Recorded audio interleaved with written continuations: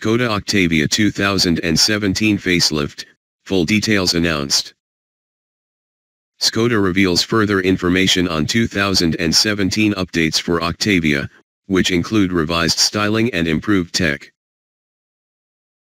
After the first images of Skoda's facelift Octavia were revealed late last year, the company has listed full details of the model's 2017 changes.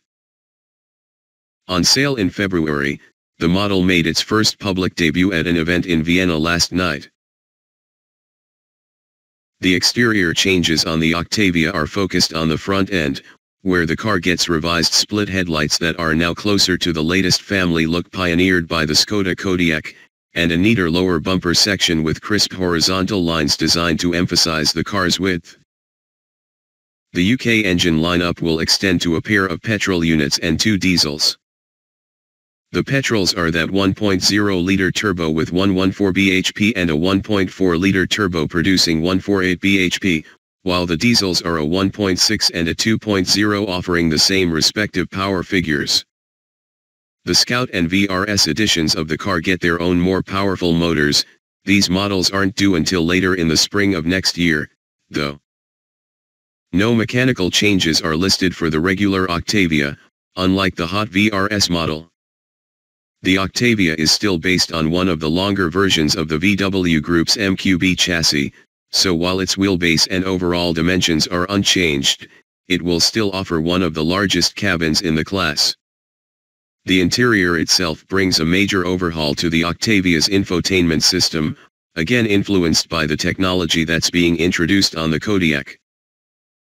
All of the systems offered, Swing and Bolero, and the navigation-equipped Amundsen and Columbus, get capacitive touch screens.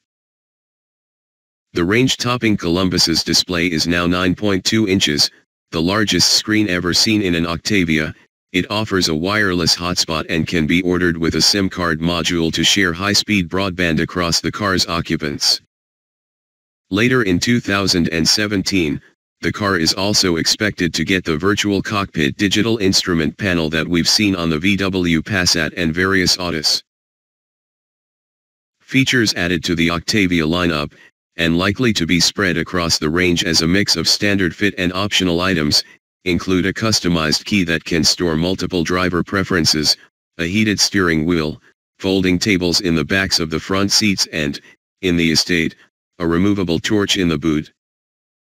Ambient lighting is also added on top trims, while new cup holders are molded to the shape of bottles allowing them to be opened with one hand. There are also new assistance systems, including a trailer assistant that will take over the steering when the car is reversing slowly while towing, and upgrades to the Octavia's parking system so they can now warn of oncoming traffic when reversing out of a space.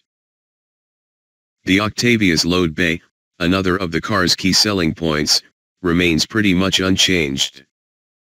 The hatchback offers 590 liters of space with the rear seats in place, although this can be extended to 1,580 liters by folding them down. The estate's default capacity is 610 liters, rising to 1,740 liters. This car can also now have an electric-powered tailgate as an option. The new Octavia will be available to order in UK dealers from February 1, 2017, with deliveries starting a month later. Prices are expected to stay broadly in line with the existing cars, so an entry-level edition of the hatchback is likely to cost from around £17,000.